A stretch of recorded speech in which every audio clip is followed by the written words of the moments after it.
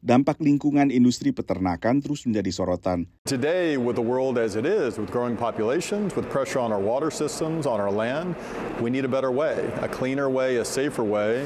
And we thought the idea of providing people the meat that they love without killing the animal, without all the land and the resources, might be a good path to help us eat better in the future.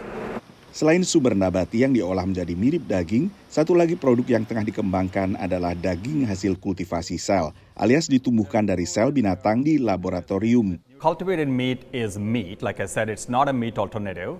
It's meat that's grown from real animal cells. So what we do is we take really high quality animal cells from, let's say, a cow or a pig or a chicken or a lobster, and we look for cells that can continue to grow outside the animal. Departemen Pertanian Amerika Serikat pada awal 2023 memberi izin bagi Upside dan Good Meat untuk menjual daging hasil kultivasi di laboratorium. Seorang koki mencoba produk daging ayam hasil kultivasi sel dan sulit membedakannya dengan daging ayam yang diternak. The flavor's delicious. The texture is spot on, and that's not easy to do, right?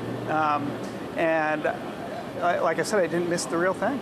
Tapi bagaimana dengan konsumen secara umum? Good Meat menggelar sebuah uji coba.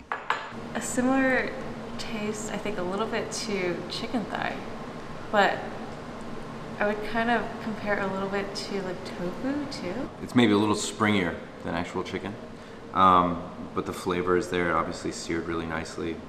The aroma is really similar to chicken. Survei oleh kantor berita Associated Press bersama North Center menemukan hanya 18% warga Amerika antusias mencoba daging hasil kultivasi sel dan hanya 30% yang menyatakan mungkin mau mencoba. If you think about how traditional chicken is made, it's made through like very tough conditions.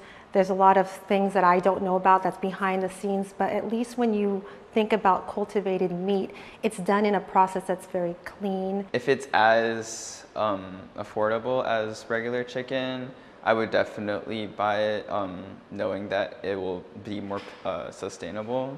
How much better for the environment is? What are you tracking? Are you like just looking at carbon dioxide emissions? Are you looking at other things too? So yeah, I'm always skeptical. Mereka yang skeptis umumnya menyatakan ragu dengan keamanan daging yang dikultivasi dari sel. Satu lagi alasan utama yang diberikan oleh mereka yang skeptis adalah mereka ragu akan rasa dari daging hasil kultivasi sel. Apakah bisa selezat daging hasil peternakan? Temuan AP dan North Center adalah bahwa warga usia 45 tahun ke bawah lebih terbuka untuk mencoba dibandingkan warga usia 45 tahun ke atas. Dari Washington DC, saya Nova Purwadi dan tim VOA.